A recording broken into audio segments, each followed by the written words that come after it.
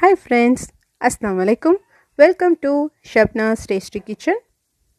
என்னோட சேனலை சப்ஸ்கிரைப் பண்ணாதவங்க ப்ளீஸ் சப்ஸ்கிரைப் பண்ணுங்கள். பக்கத்தில் இருக்கிற பெல் ஐக்கானையும் கிளிக் பண்ணிக்கோங்க. அப்போ தான் நான் போடுற வீடியோ உங்களுக்கு வரும். இன்றைக்கி நம்ம பார்க்க போகிற ரெசிபி பொட்டேட்டோ எக் சாப்ஸ். ரொம்ப ஈஸியான ரெசிபி, டேஸ்டியான ரெசிபியும் கூட. வாங்க எப்படி செய்யலான்னு பார்க்கலாம். அதுக்கு 4 உருளைக்கிழங்கு எடுத்து வேக வச்சுருக்கேன்.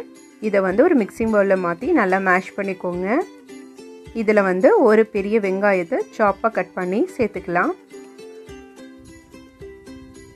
ஒரு தக்காளி அதையும் சாப்பாக கட் பண்ணி சேர்த்துக்கலாம். கொஞ்சமாக கொத்தமல்லியும் ஒரே ஒரு பச்சை மிளகாவையும் நல்லா சாப்பாக கட் பண்ணிக்கணும். இதோட எல்லா ஸ்பைசஸும் ஆட் பண்ணிக்கலாம். 1/2 ஸ்பூன் மஞ்சத்தூள், 1/2 ஸ்பூன் இஞ்சி பூண்டு விழுது, 1 டீஸ்பூன் மிளகாய்த்தூள், 1 டீஸ்பூன் மல்லித்தூள், 1 டீஸ்பூன் ஜீரகத்தூள்.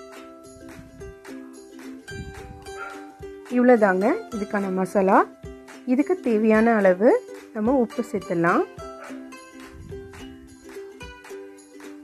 உப்பு சேர்த்ததுக்கப்புறமா இதை நல்லா மிக்ஸ் பண்ணணும். உருளைக்கிழங்கு, வெங்காயம், தக்காளி, மசாலா எல்லாம் சேர்த்து நல்லா ஒரு மிக்ஸ் பண்ணி வச்சுக்கோங்க.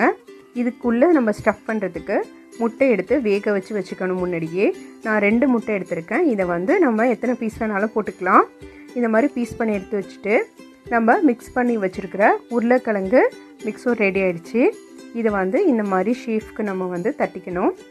கொஞ்சம் நிறையாவே எடுத்துக்கோங்க. அப்போ தான் நம்ம முட்டை பீஸ் வைக்கணும் இல்லையா, எக் பீஸ் வைக்கும் போது வெளியே ஓப்பன் ஆகாமல் இருக்கும்.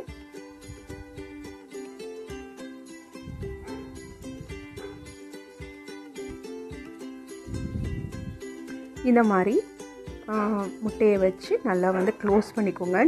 நடுப்புற வச்சு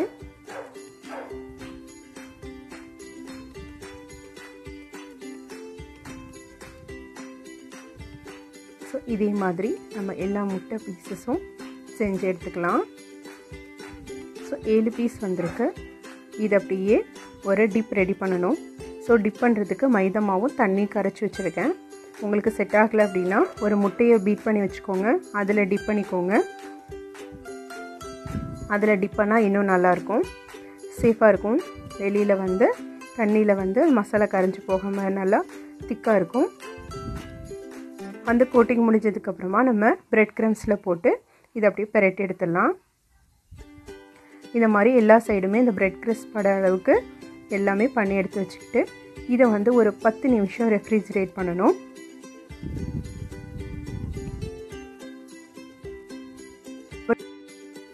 எண்ணெய் நல்லா சூடாயிட்டு நம்ம 10 மினிட்ஸ்க்கு அப்புறமா ரெஃப்ரிஜரேட்டர் வெளியே எடுத்து நம்ம எல்லாத்தையும் பொரிச்சிடலாம்.